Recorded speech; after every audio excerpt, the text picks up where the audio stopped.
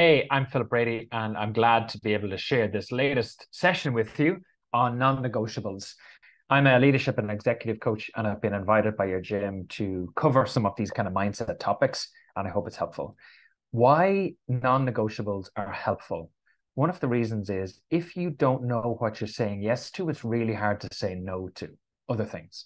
And so getting really clear on some of these things that are important to you and carving out the time, energy, and attention towards them is going to be really helpful for you and your well-being, but also the time, energy, and attention that you dedicate towards whatever it is that you're working towards. If that's a goal in the gym, if that's like a challenge that you've signed up for, like a high rocks or a cycle or a marathon or whatever that looks like for you.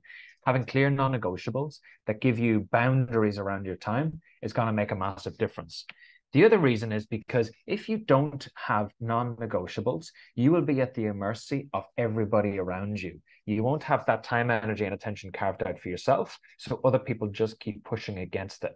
And often we can feel pressure to live up to the expectations of other people. So we should be always available to other people. We should put our needs last. We should keep everybody else happy around us and always be available for them. So we should, and it's not helpful. And so having some things that you can have as non-negotiables, where no matter what happens in a week or in a day or any of those kind of things, you will carve out the time, energy, and attention to spend on those things for you so that you can then show up for the people, then show up for work, whatever that looks like for you. And so a couple of simple things that you can do. One is to reframe the time for you as selfless, not selfish.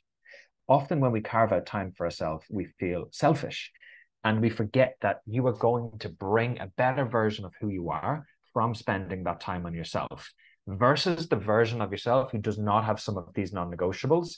You're going to bring a less energized, less thoughtful, potentially less kind, more burned out, more overwhelmed, more tired because you're not maintaining these non-negotiables for yourself and for, again, your time, energy, and attention.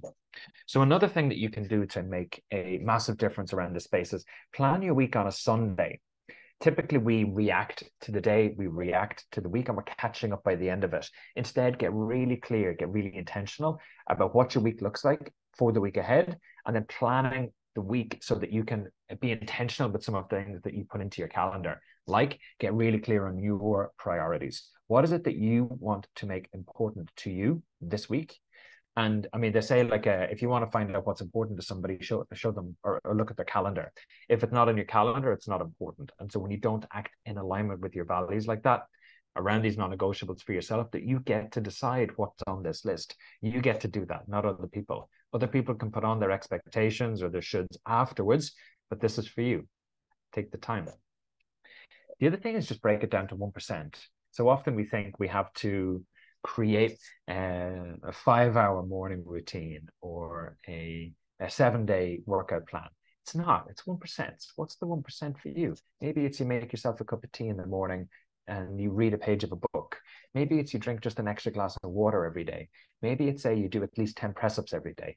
Maybe it's you ring your loved ones and tell them that they're important to you. Whatever it looks like for you, make it super small. 1% of your day is 15 minutes. Make it super small. Schedule them in. Another non-negotiable, or how you might figure out what this looks like for you, is an energy audit or energy accounting. And how you would do this is on a piece of paper, I have a piece of paper here. On one side of the page, you would write down things that top up your energy. So things or people that top up your energy. And on the other side, things or people that take it away. When you get really clear on who or what gives you energy and who or what takes it away, you can then decide where you're going to spend more or less time. And then you're going to increase your energy. And that's going to, again, help you be able to show up in a better way for everybody that you love around you. And then again, in work as well. The other thing is to know, and again, we take information around these things from sometimes burning out or being overwhelmed. So notice your engine lights. What is it when you are just burned out, when you're too mentally tired, when you're overwhelmed? They're information. They're like an engine light going off on a dashboard to say, I need to do something different.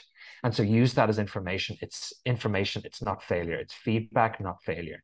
Use the information to say, when I overstretched, when I people pleased, when I did too much for other people and I didn't do these, whatever the non-negotiables are for you, well, then I burned out. Well, then it was really difficult. But then it was really hard to get time, energy, and attention from myself. And so use that as information. It's feedback. It's not failure. So again, that's just a really quick, hopefully actionable, hopefully tactically useful information on non-negotiables and the importance of it. What's your 1% from this video? What's the 1% action, which is 15 minutes a day, that you can do for yourself based on this video? That's a hopefully useful invitation. I'm Philip Brady. My business is Vitamin P Coaching. I hope this has been useful. Thanks a million for watching, and I'll see you in the next video.